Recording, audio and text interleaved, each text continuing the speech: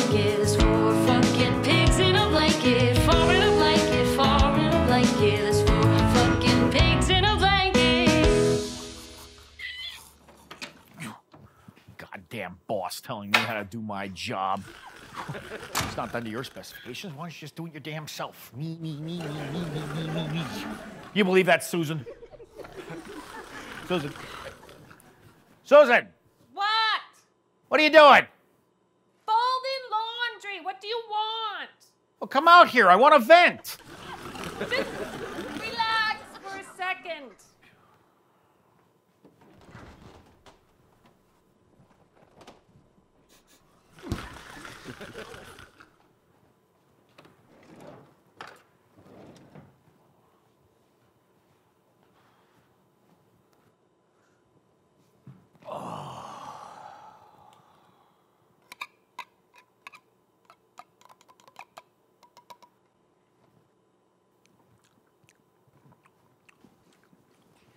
Sounds like you had a good day today. If you mean by good, did I seriously consider swerving off the road and taking the car into a deep, deep ravine? Then yeah, I had a great day. Well, with my luck, we probably wouldn't get any life insurance out of you anyway. Would my husband like me to make consent in it as well? As well as what? As well as listen to you. It's pretty much a full-time job. Although unlike you, I don't get paid and I have to sleep with the boss every minute.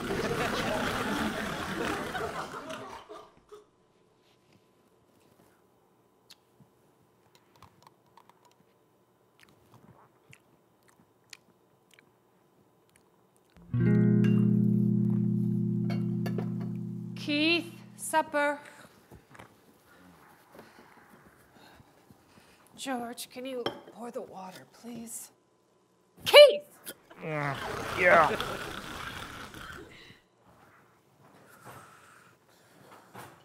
So, how was practice today?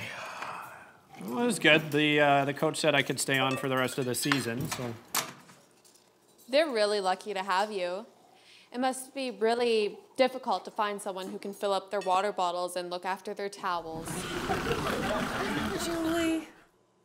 Hey, Mr. P. Hello, Rex. How's it going? Oh, pretty cool. I just finished practice not too long ago. I'm aware. Oh, well, I wasn't sure if you were aware or not, so I'm just mentioning it in case, just letting you know that's what's going on and how things are going. Really, Dad?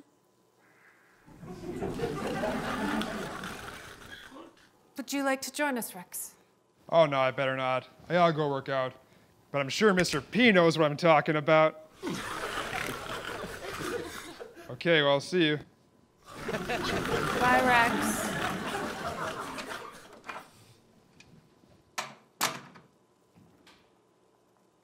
What the hell just happened? Stop. He was just trying to be friendly. Oh, yeah, friendly. Sure, yeah. Yeah, sure is. He's captain of the team, but he sure is, he's just, he's an idiot. Keith. Rex is as dumb as bricks. Yeah, see? George knows what I'm talking about here. It's called comedy, Susan. Comedy. You wouldn't know the first thing about comedy.